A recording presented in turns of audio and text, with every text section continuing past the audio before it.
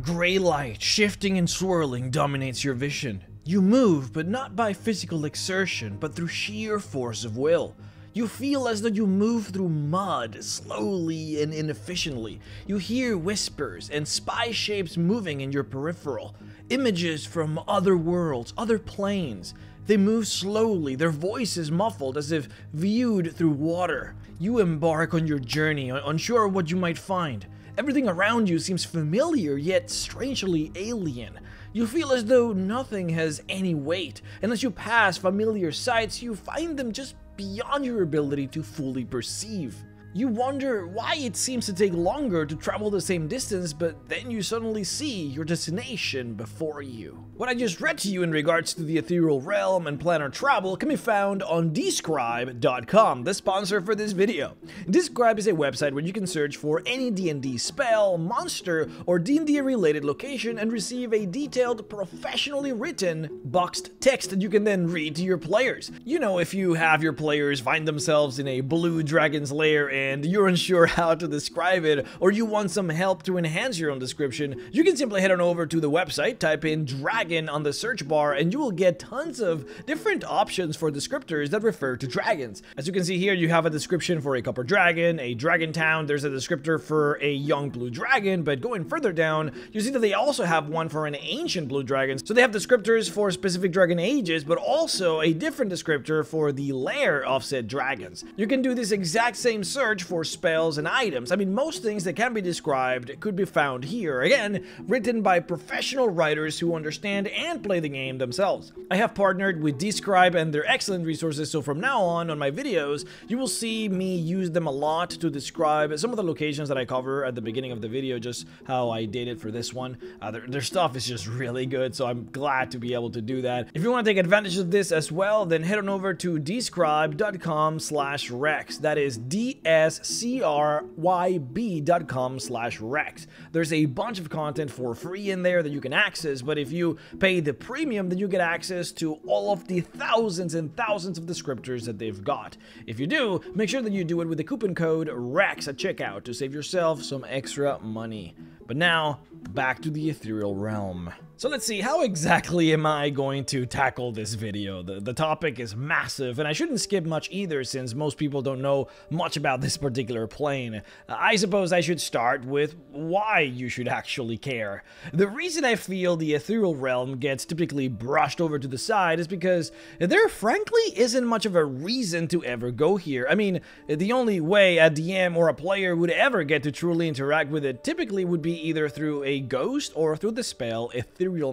But even then, the spell is so high level that most adventurers won't even get high enough to the point where you will be able to pick it. And quite frankly, 99% of players that deal with ghosts do so on the material plane, not on the ethereal. They would probably just wait for the ghost to materialize itself to deal with it. So why should you care about the ethereal? Well, you should, because you use it actually more than you realize, and I'm of the sound belief that the more people understand it, the more likely that they will interact with it. And there is so much to interact with, so in what ways can you interact with it? Well, for starters, your dreams. This one might come as a shocker for you, but when you dream, you actually are in the ethereal realm. If you cast the spell Dream, what you're actually doing is you're finding the dreamer in the ethereal realm and invading his personal private sanctum, and then, of course, manipulating it. Second, demiplanes are also on the ethereal, so any spell that creates a demiplane directly creates that piece of land or building on a floating ether of the ethereal.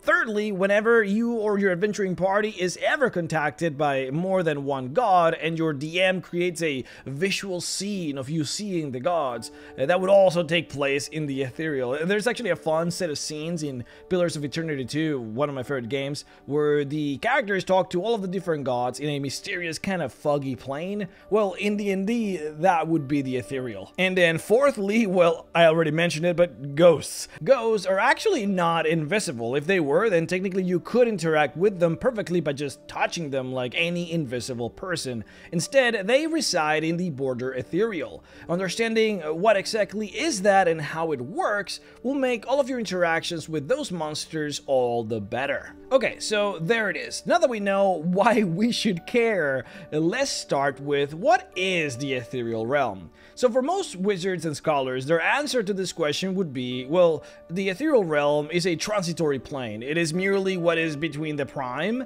and the inner planes. In reality, it is a bit more complicated because the realm is far greater than just simply merely a road. If the inner planes hold all of the elemental building blocks of the multiverse, then the ethereal realm holds all the potentiality of the multiverse. Quote, infinite in depth and containing within it as yet unrealized space and matter, end quote. The ethereal realm is like the bowl that holds all of the physical reality, but more so than just a container, it is also a propagator. Quote, the ethereal is in some ways like a murky pool laden with dissolved elements. A ripple on its surface is sometimes enough to cause a blob of solid ether to crystallize, possibly forming a seed for demiplane growth. It's the mists and fogs themselves that are the visual sign of the dissolved elements constantly streaming forth from the inner planes, end quote. We are talking now about the metaphysical understanding of how the D&D worlds work now. The inner planes, those being the plane of fire, the plane of water, earth, and air, and others, they embody physical reality. They are the concrete building blocks of everything that is real. You can combine every single one of those elements of the inner planes and then, well, form limitless worlds and creation. If you have fire, earth, water, and air, you can basically create anything. Well, then it is the ethereal plane that has the purpose of actually combining and then mixing those elemental building blocks. This is why all the material worlds border the ethereal. It all started from here. Quote, one could view the mists of the ethereal as potential matter, unresolved but full of possibility. This is because the ethereal vapors are made out of tendrils, each with the potential of earth, air, fire, water, and mixtures of elemental material. Thus, all matter on the ethereal plane is gas-like and flush with possibility. When the waves of potential reality collide, they form solid ether and demiplanes, end quote. Alright, so that's the fundamental place of the ethereal plane in existence, but now, practically speaking, how does one actually get to interact with such a place? First, it is important to understand that for the purposes of adventuring, there are actually two ethereal planes, what we call the border ethereal and the deep ethereal. The border ethereal is what you first access whenever you try and reach the ethereal. In this place, you're essentially simultaneously on both planes at the same time. You exist in a form of in-between, that is, in between the material and the ethereal. This is the place that most people are actually accustomed to, and the place where ghosts and apparitions would dwell. I use this analogy a lot, but the border ethereal would look very much like when Frodo puts on the One Ring, where everything just looks fairly normal except that it's foggy and with grayish color tones, and it allows him to see things that might otherwise be unseen. The main difference, though, is that interaction between the border ethereal and the material plane can be quite challenging. First of all, vision while on the border is fairly limited. Typically, you can't see anything past 60 feet on a particular sunny day or well-illuminated area.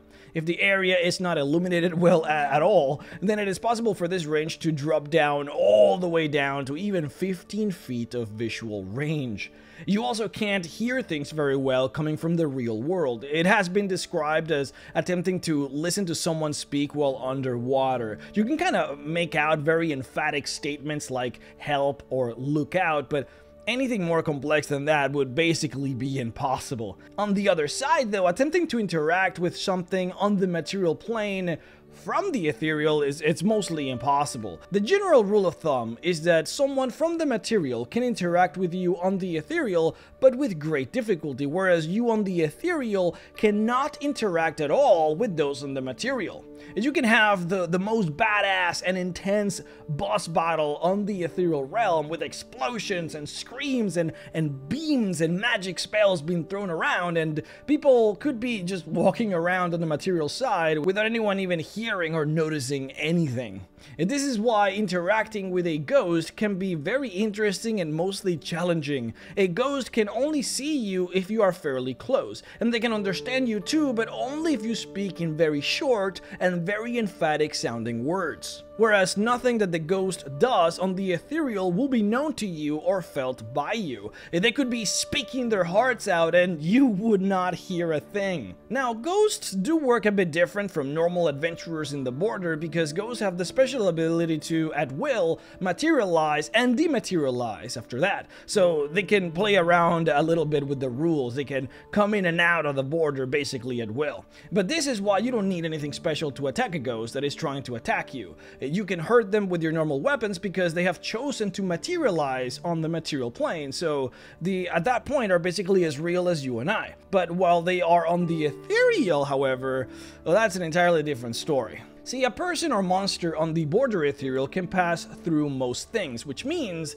they cannot be hurt by most things. Even if you see a ghost or someone else on the border ethereal, say with like a spell like True Sight or See Invisibility, if you were to try and strike at it with your Firebolt spell or with a normal sword attack, you actually wouldn't do anything. Those things will simply pass through the creature. This is actually one of the greater benefits of going into the border ethereal. Being able to pass through solid objects like stone or elements like water, fire, or even magma, that can be very useful. The restrictions, however, are very specific and very useful to know. A person or monster on the border ethereal cannot pass through living tissue or very dense materials. Now, these rules are changed every so often, but once again, I want to note that we are using the Great Wheel cosmology model, and hence, we're going by planescape rules, which means a ghost or a person on the ethereal plane cannot pass through living tissue. Obviously, unless they have a special ability to do so. Anyways, living tissue is pretty straightforward. Everyone knows what that means. Basically, you can't pass through people. Now, the concept of very dense materials, on the other hand, can be a tad more difficult to nail down. The general rule is that anything more dense than lead will prevent a person on the border ethereal to be able to pass through it. Lead has a density of 11.4 grams per cubic centimeter. This means that to a person on the border ethereal, something as dense as lead will feel to them like a wall or a solid object. Other materials which would also feel like a wall to them at this point would be gold and platinum, which are actually considered some of the more dense materials in the world. To put it into perspective, gold has a density of 19.32 grams per cubic centimeter, while platinum having a bit more than that at 21.45.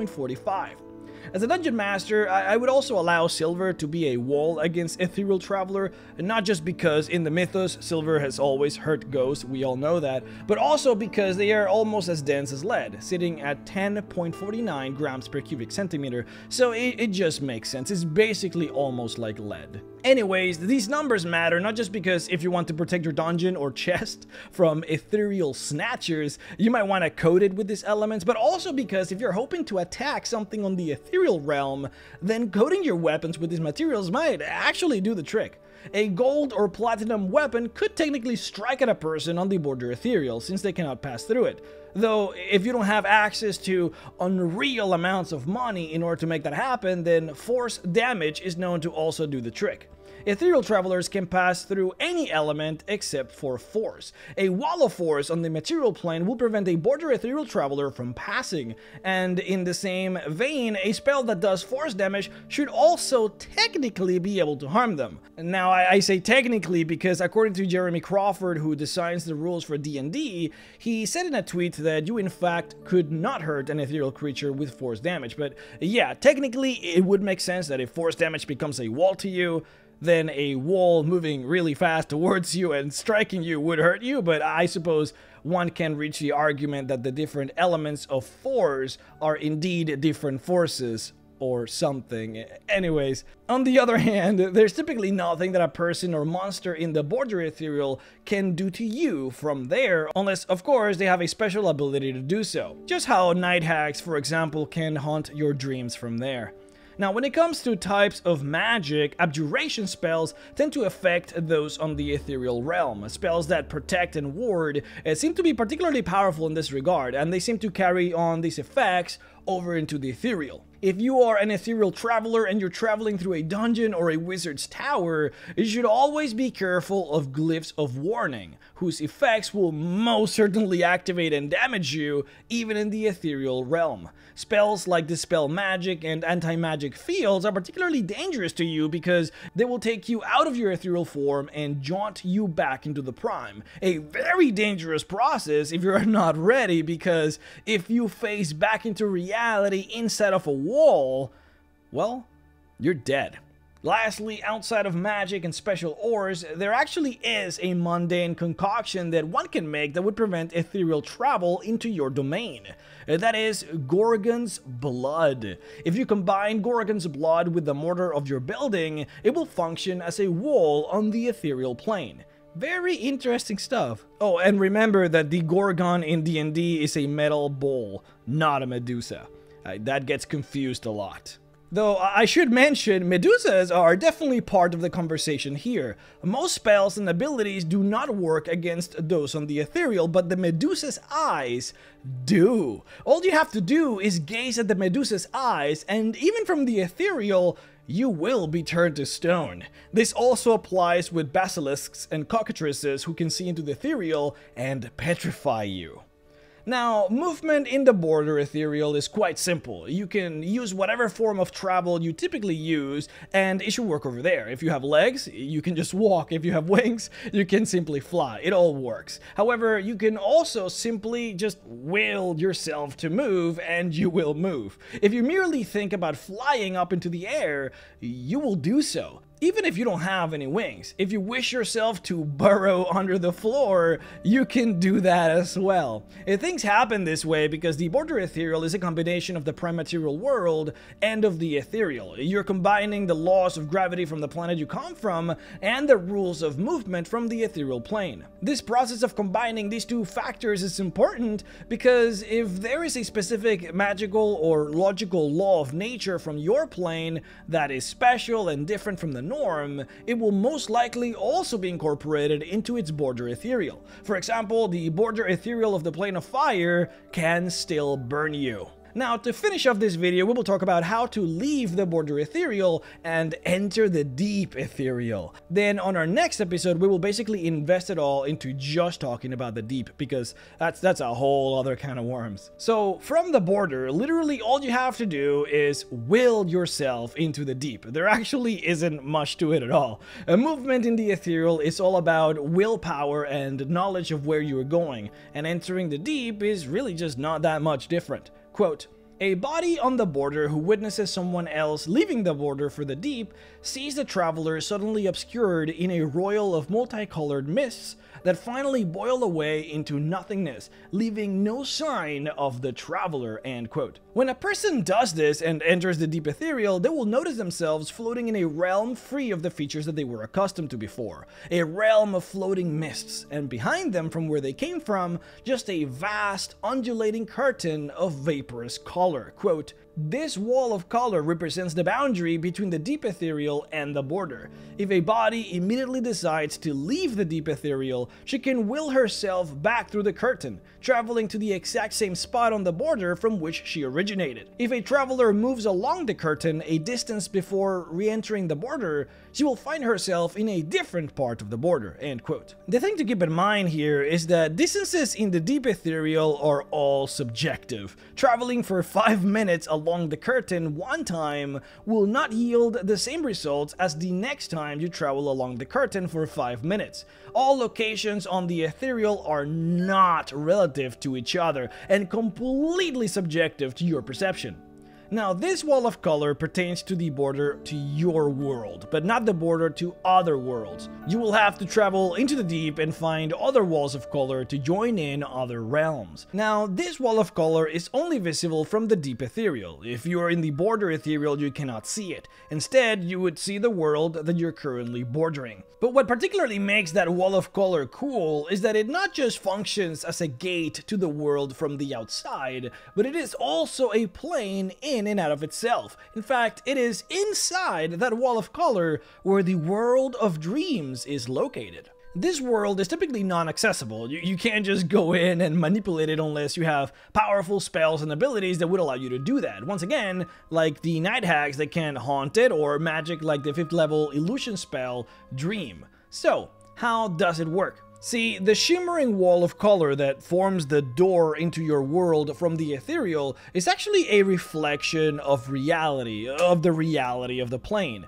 When an entity dreams, a portion of her inner being resonates with this reflection. Quote, "This dream persona simultaneously maintains a connection with the physical body and with the dream occurring beyond the veil of sleep, analogous to the way an ethereal traveler exists both on the border and an adjacent plane simultaneously. Only dreamers can pass beyond the veil of sleep and enter the dream plane that exists within the wall." End quote. Now, inside this color wall that we will now call the veil of sleep, many separate and private dreams unfold all the time, though you can't see any of them from the outside. Now, typically there's nothing nefarious, there's nothing weird going on in this plane of dreams, and for the most part, whatever happens in there will only, if anything, change the mood of the participant only a bit upon waking up. Like, there's never anything crazy dramatic in there. But if you have the right abilities, in particular if you're a powerful psionic, you can then move into the curtain and participate in the various dreams of other people along the way, though there is always danger. If you encounter a dream of particular clarity and lucidity, things could indeed then hurt you. In any case, these realms and worlds would cease to exist the second a person wakes, unless it is being maintained through some great magic or via godly power, like when a god sends prophetic visions to his cleric. Now, sometimes dark gods and dark magic can keep a particular nefarious nightmare realm open for its evil purposes, like what you might find in the nightmare lands of Ravenloft. But yeah, I bet you didn't expect to find this on a video about ethereal travel, but I suppose let's go ahead and talk about dreaming. Quote, "Sleeping characters manifest dream selves that move through the mental landscape of the dream plane. These dream selves are reflections of reality and are much like the character's true selves." End quote. While dreaming, your strength is equal to your wisdom and your dexterity is equal to your intelligence, but typically everything else would stay the same unless you're a bard, at which point you basically get bonuses to everything. The lore literally describes that because bards have great creativity and mental acuity, they become basically super strong whenever they are dreaming. Now, here's the part that I know you have been waiting for. If you die in your dreams, do you die in real life? Kind of. If you're reduced to less than half your hit points in your dream world, you're expected to do a saving throw when you wake up, and if you fail, you permanently lose points in intelligence. If you take more than just half your hit points, and depending on the severity of the damage and the extent of the psychological trauma, you could then end up in a coma, in madness, or even in death in some of the most extreme cases. But there it is. We covered the border ethereal and how to enter the deep ethereal. On the next video, we will cover the full extent of the deep ethereal, which, man, it's like a whole other thing. You can have an entire campaign just simply set in the deep. This thing is massive and chock full of lore. I would like to personally thank my patron supporters: Barry Maskant, 5E Magic Shop, Morgan Johnson, Rusty Rain, Biotechnofrag, Doc Feeder, Brad Salazar, Walker Motley, Terry Culp, The Great Codini, Omega Scales, Ozol, Alex Cookson, Stephen, Falky951, Benjamin Bosters, Thomas Hunt, Prince Daylight Morning Crown, Sabim Kurshab, Solarensis, Ordoric, Nathan McComb, Silent Shoppa, Bushido Burrito, Werewolf in Games, Soulless Rider, Roleplay with Advantage, Mr. Salty, Stalia, Lost Crusader, Tython, Treb 909, Garrett Minnick, JD Green, Tony Arzi, Famine52, George Fortland, Olaf Klepp, Trevor Hess, Sovereign Mind, Dreg Logia 5, Who Stewart, Ziran King, The Living Guild Pack, Michael Walker, and Streeblo for supporting me on Patreon at the $25 level. If you would like to support me as well, then please head on over to patreon.com/MrRex to support. Alright guys, next video is going to be on the deep, so look out for that. It should be out in just about like a day or two. I made these two videos simultaneously so that they would come out basically almost together, so it shouldn't take me too long to upload the next one. So see you all there. Bye bye.